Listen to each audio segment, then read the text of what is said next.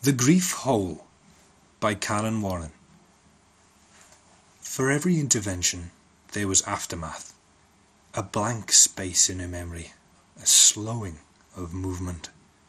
Teresa knew this, but some monsters, well, they had to be dealt with. Many times she didn't intervene, if the ghosts were quiet or their message unclear. She never acted, unless she was sure. It was the rise of the ghosts that pushed her. When the ghosts flew so thick she could barely breathe, she had to act. The first intervention. Client A sat in the kitchen of the rented apartment Teresa had found for her. Her oldest child cooked the dinner.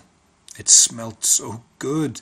Teresa hoped they'd invite her to stay, although she'd say no, to maintain the boundaries. One child was at the table doing homework. The other two, watching cartoons. My husband used to manage all the finances, the rent, all that, the woman told her. I looked after the people, he looked after the things. We always did it that way. Teresa said, I lost my man too. That's an emptiness that can't be filled, we can only try. We were saving for a home, the woman said. Most of that went to medical and funeral expenses. He was going to do all the cabinet making. It would have been beautiful. He wasn't a clumsy man. How could they say it was his fault? The woman spoke quietly. Her children had not seen their father's body. That was an image none of them needed. The phone rang. Ma'am, it's the man from the real estate. Client A sighed, and Teresa thought she caught a glimmer of something shifting near the fridge. He wants to do another inspection. Do you want me to be here? Teresa asked. No, I need to be independent. I can do it. As Client A talked, Teresa could see the ghosts coming for her. Crawling, hand over hand, broken legs trailing behind them. The more she talked, the closer they got. And around the 15-year-old were what appeared to be teenage girls, pregnant, blood pouring down their thighs. Curiosity sparked by the ghosts, Teresa waited in her car until the real estate agent arrived. Faces from every window watched as he walked up the path. Searching for information on her handheld, she found nothing but praise for his work and his dedication. But as he walked, ghosts scooted around. They knew an ally. Hurry up! Pushing him forward. Get it done! Teresa followed him for 3 days as he visited clients. She asked discreet questions, took the occasional photo. When even a 48-year-old bikie's widow was surrounded by beaten ghosts after he visit, she knew this man was a destroyer.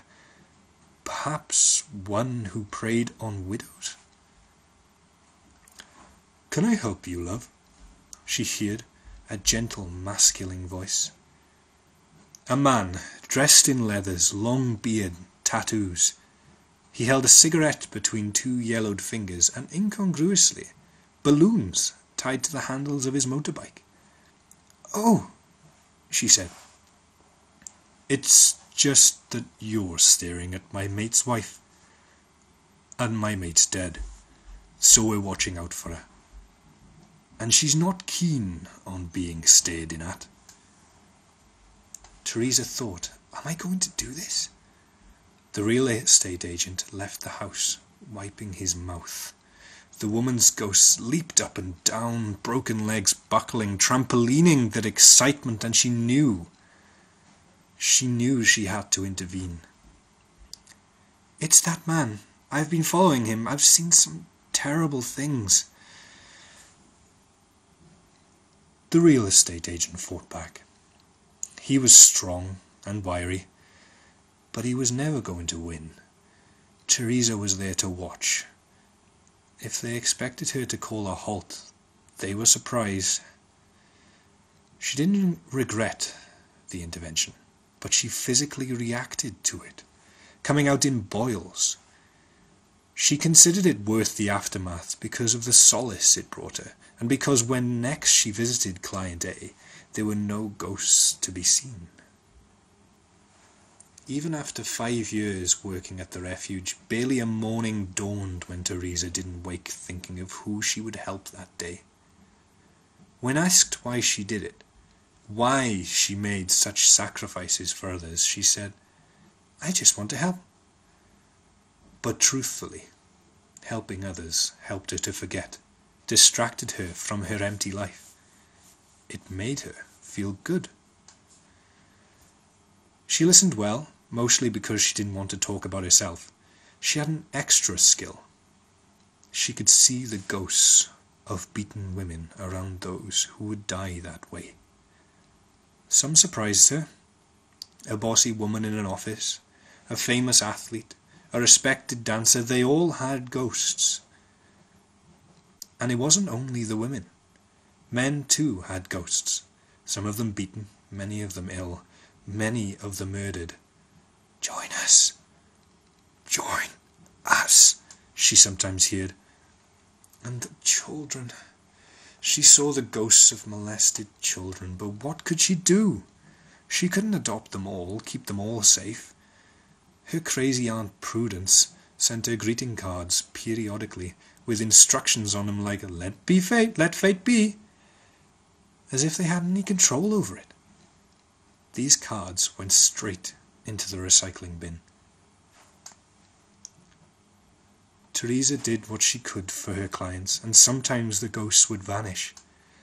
More often, though, they'd be replaced by others.